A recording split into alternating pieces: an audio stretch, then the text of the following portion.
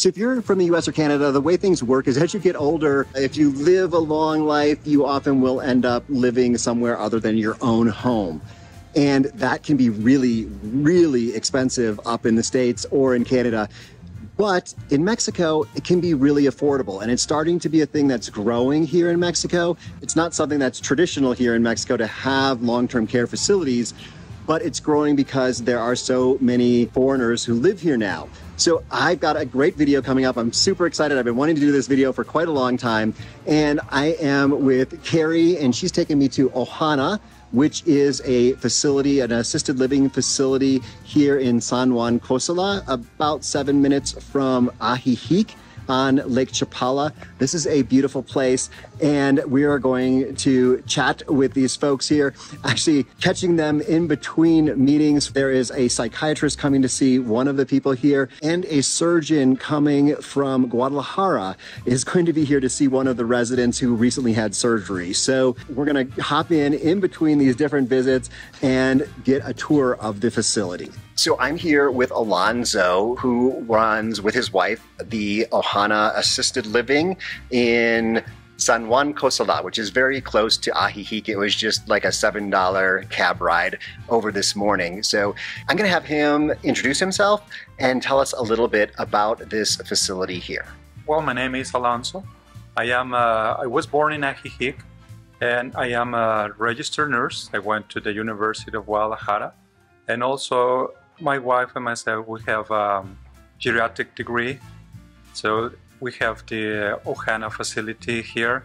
We started our memory care in San Juan Cosala and run it for around 5 years. And then people was interested to have a place where they could forget about cooking, cleaning, shopping, but with people that they can still talking and doing things together. So that's when we opened our independent living facility. It has been open since 2019, just before COVID. And it was hard at the beginning, but now everything is settled down better. My wife, Anna, she's a nurse and has also the same geriatric degree. So one of the things that's top of mind for me is the price compared to the United States, but we're not going to talk about that yet. We're going to talk about the facility here so that we can kind of understand what you get for that price that we'll talk about later. Our two facilities has different way to run it. In our memory care, we have activities every single day from Monday to Sunday, and they have meals, 3 meals a day, 2 snacks in between. The activities are coordinated and given to them according to their level of dementia or Alzheimer's. We try to challenge them, but not to the point to make them feel frustrated. So we'll give them things that they can do and they can enjoy, and that way we notice they're still able to work and be happy. We have 24/7 staff. We have during the day 5 people and 3 at night. Guess at night is usually they sleep pretty well because we keep them busy. We try to change some of the pattern, especially when they come direct from the United States. They come taking many medicine, a lot of medication. So we try to cut off that as much as possible. And in our independent living, it is a bit different because people still independent and they like to do their own things, like working on their computers or reading, watching TV, making videos. That's the kind of stuff they like to do. So it's interesting that Alonso mentioned the decreasing the medication. I think that's a big thing here. And there's also a video in one of these corners that you'll find about someone whose U.S. medication for blood pressure was too much when he started to chill out and eat healthy and be in Mexico. So I think it's worth having things reevaluated when you make it down to Mexico, because life is different than it is up in the States and your need for medications might change. But I'm going to go and have Alonso walk us through the facility here at the Independent Living so you can get an idea of what it looks like. We try to have a community here. Even when it's small, we have the capacity to have 12 residents at a time, and when it's full. So it's completely gated. We have a parking spot for each of them if they still having a car and are able to drive a car. So once we get into the facility, after the parking spot, we have our living room area. Does it have a big television for everyone? It has a Show Direct, which it has Canadian and American channels. After that, we can see our dining area. We have a big table where we offer breakfast, lunch, and dinner the same days from Monday to Sunday. And after that, we have 12 units to see.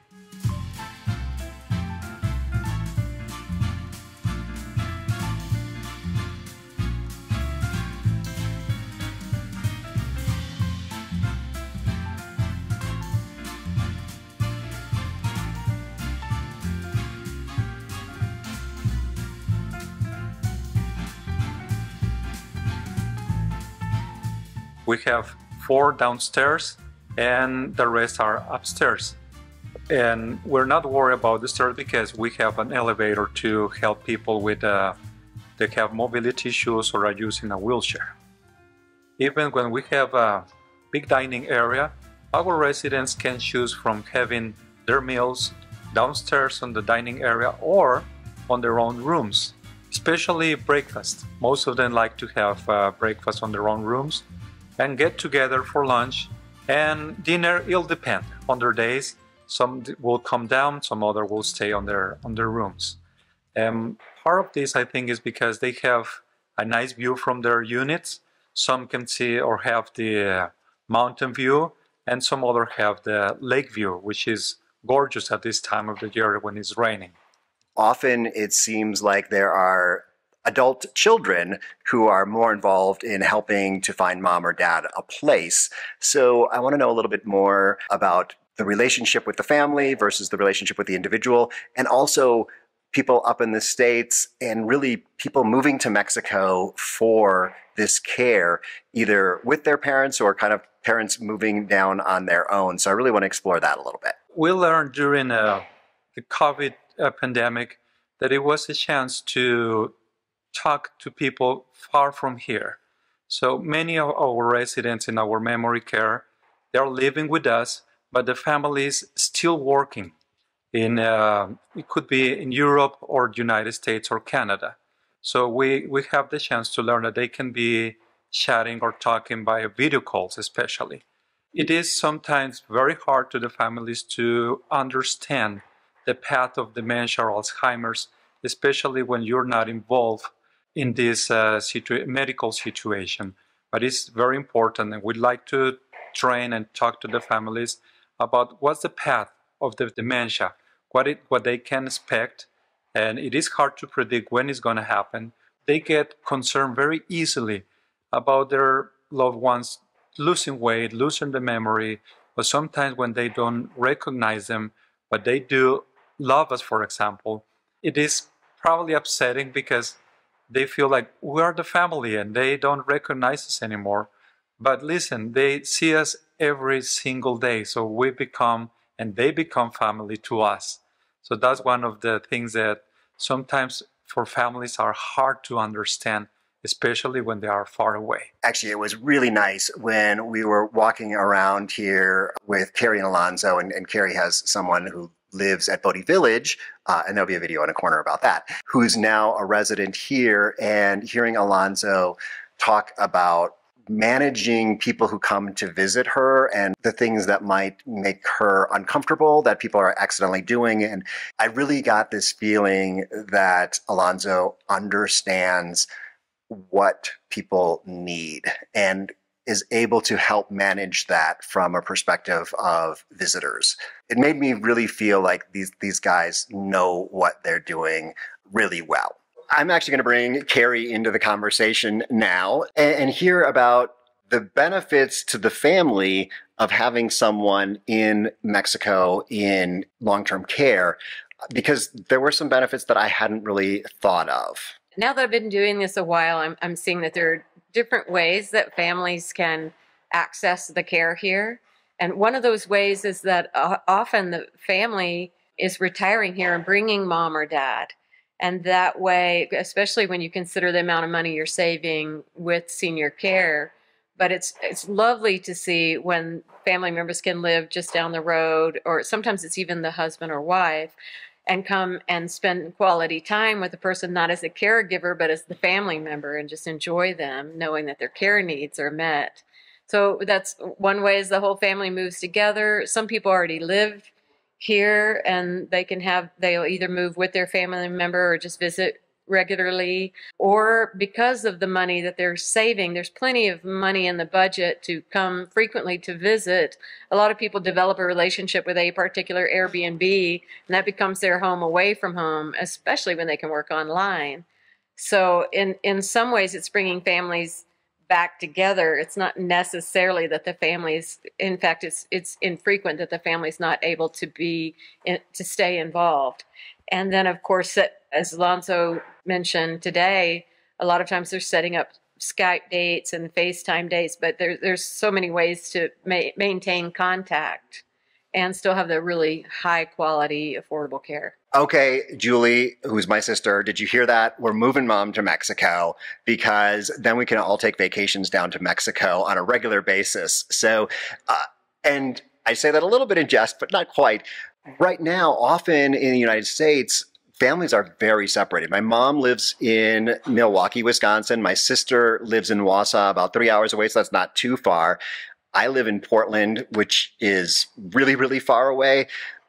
But often when there's more kids, they're all spread out. So having mom or dad in a destination that's also a vacation destination, especially here, we are probably 45 minutes from an international airport that has flights just about everywhere. Guadalajara is one of the busiest airports in Mexico, I think. So you really can get many places.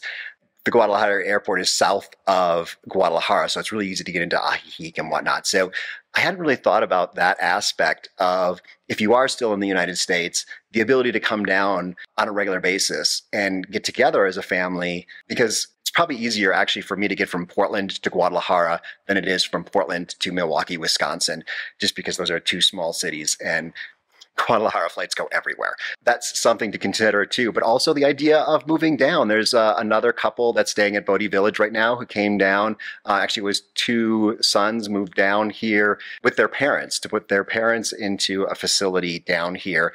And as Kerri pointed out, it's just so much more affordable what you're paying for mom and dad. It makes it possible to retire early or possible to live somewhere else. So it opens up a lot of possibilities just because the cost of care is so high in the United States, or I really don't know much about Canada, but it's probably high there too. So we're filming here at Ohana. Kerri hooked us up with this interview in this location and being able to tour it. But there are many places, many options around here, and really, I think this area is probably the hub of long-term care in Mexico, but it's growing definitely in other locations too.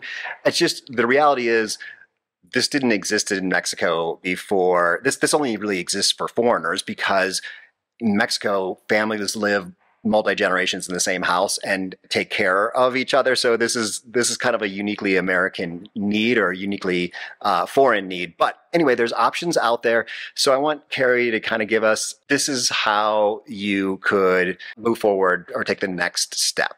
When people are considering doing something like this, it can feel really overwhelming.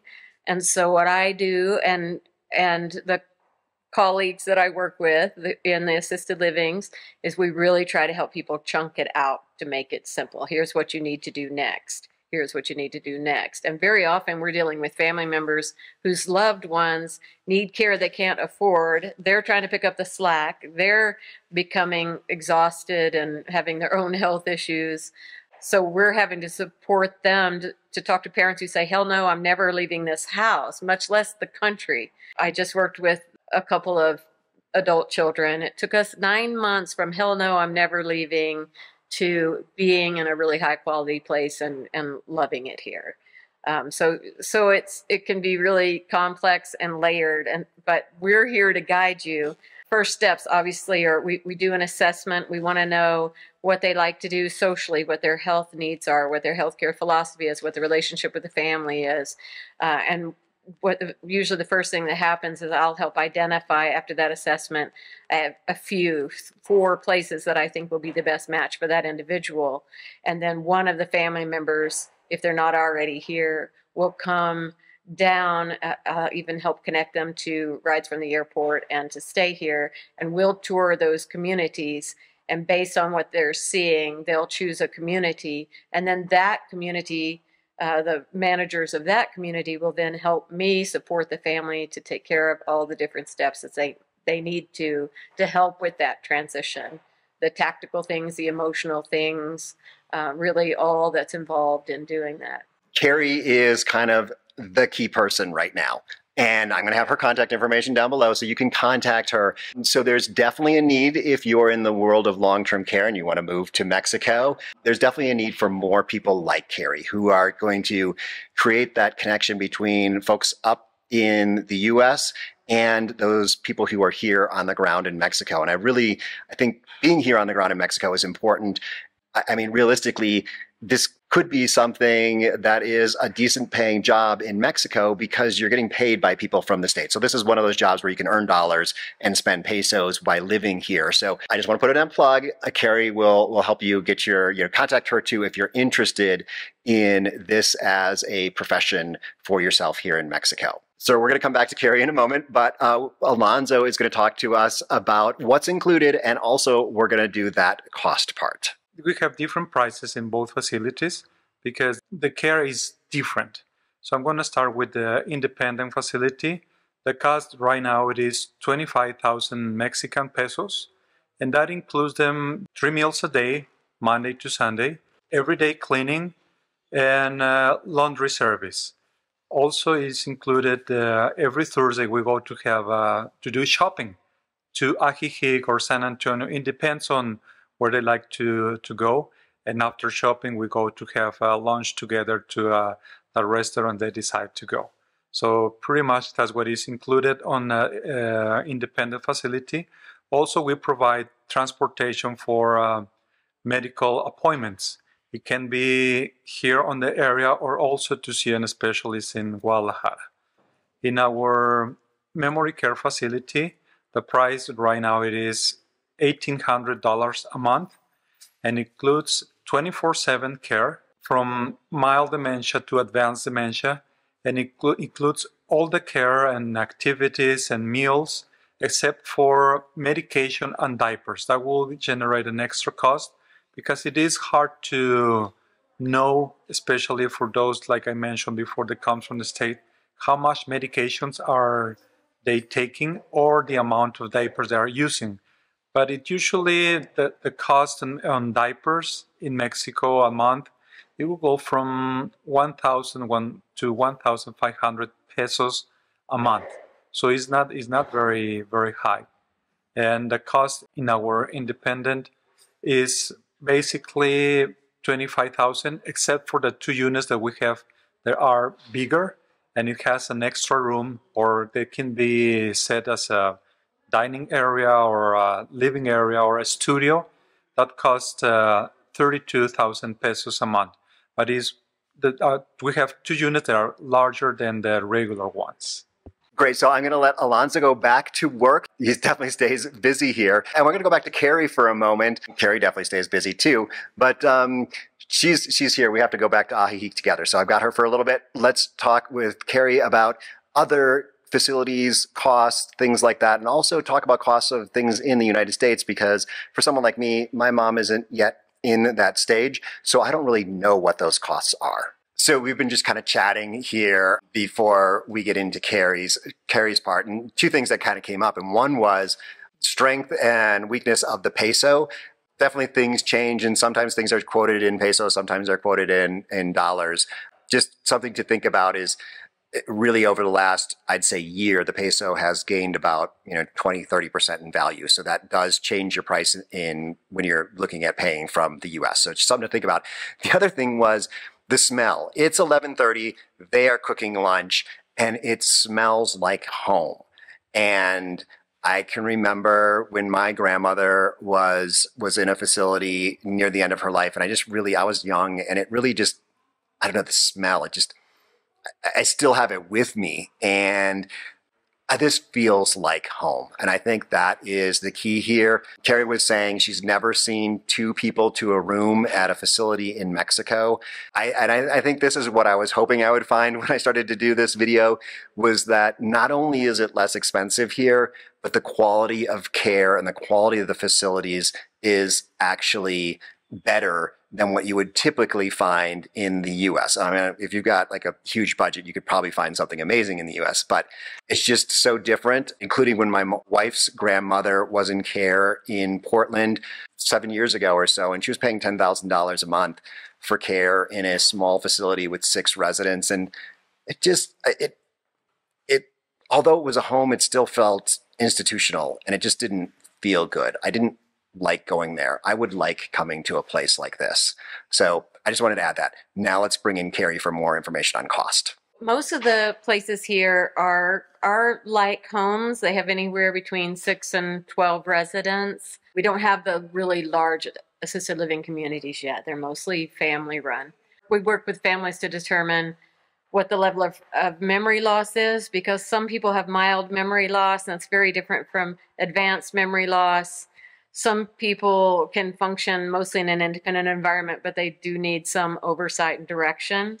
But all of the places, regardless of which of those categories they fall in, range in price from about $1,500 US a month to $3,000 US a month. Some of the places on the higher end, it might be because they need extra staff because they are awake at night, for example.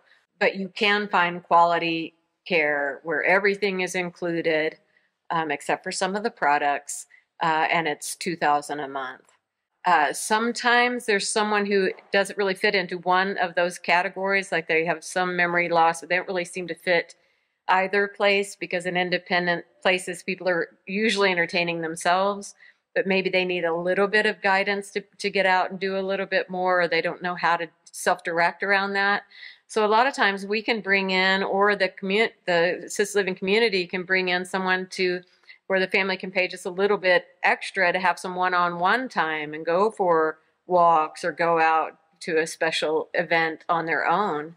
So a lot of times we can look at the whole person and build on top of even what the assisted living provides as just a matter of course. So I want to make sure that I bring back this point, is that we are here along Lake Chapala, and this is kind of destination for this thing. This is the area that is most developed in Mexico for this.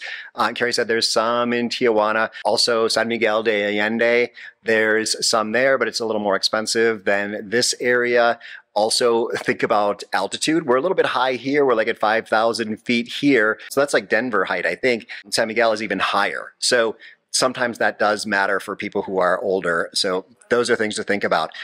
Another thing I want to ask Kerri about is just like in-home care. What kind of options exist around that? In terms of in-home care, just hiring people to come into the home, things are changing so rapidly all the time as more and more businesses open to support aging Americans and Canadians mostly. I'm hesitant to even talk about it, but there are a couple of agencies that will manage in-home care, and that way you have someone else filling the slots if you have people who are scheduled to come and help someone who is frail and needs assistance, and that person can't come to work if that person has a family member who needs them. So there are some agencies that are more likely to make sure that all the slots are filled, even if someone calls off at the last minute, and more entering the market. When people sort of make a plan, I'll move to Mexico, and then when I need some help, I'll hire a caregiver.